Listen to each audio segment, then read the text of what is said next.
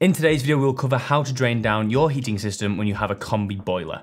This is really handy to know when doing DIY across your home. Before we start, I must stress the importance of knowing what you're doing and how to do it before going ahead and doing this process. If at any point in this video you feel overwhelmed or confused, for sure ask questions down below, but don't attempt this until you're 100% sure you know what you're doing. Worst case scenario, ring a professional and let them do the dirty work for you. For this tutorial, you will need a hose pipe, probably some kitchen rolls, some towels, a bucket, a spanner, and a bleeding key or flathead screwdriver. To drain down a Combi boiler, we aren't going to go near the boiler at all. We're actually going to work on the radiators inside your property. Let's begin by turning off your boiler. Do this at the boiler itself using its power buttons, or just turn it off at the fuse spur below, above, or to the side of your boiler. You need to make sure your boiler is definitely off, as leaving the boiler on during this process is a recipe for disaster. Once your boiler is off, we need to allow enough time for the water inside your system to cool down. Water inside your system is normally around 60 to 80 degrees. So you don't want your hose pipe coming off the valve and spilling 60-degree water all over your home. This can not only hurt, but it can be a pain in the arse to clean up. Next, you want to locate your drain valve. This is normally on your lowest radiator. So have a sweep of your home and try and find a radiator valve that looks different to the rest. It normally has two outputs, one going back into the wall to feed the other radiators,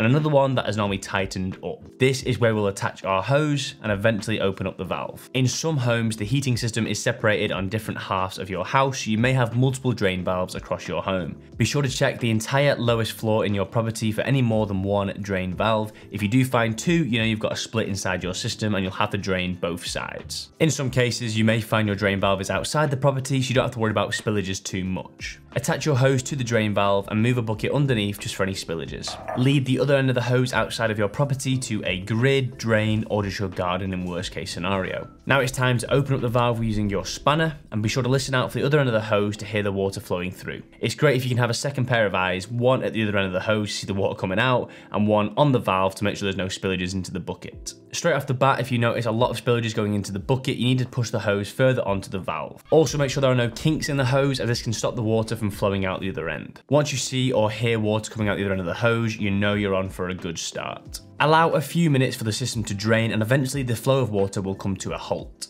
Now this does not mean your system is empty, you still have to go upstairs and bleed the radiators to allow more air into the radiators. As the air flows into the radiator, it pushes the water from the upstairs layer of your house down into the lower floor.